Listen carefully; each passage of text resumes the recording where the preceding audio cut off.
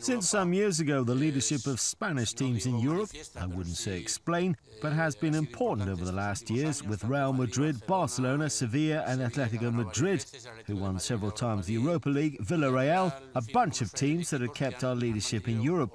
At national level, we were a little bit desperate to win the title and lucky.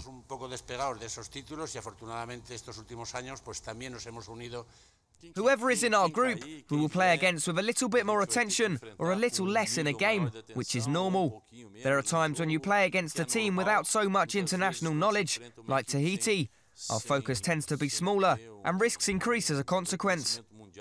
If we import Iniesta, Messi and the players from Barcelona, then we could play like Barcelona, but the skills of the players that we have in Brazil are not those.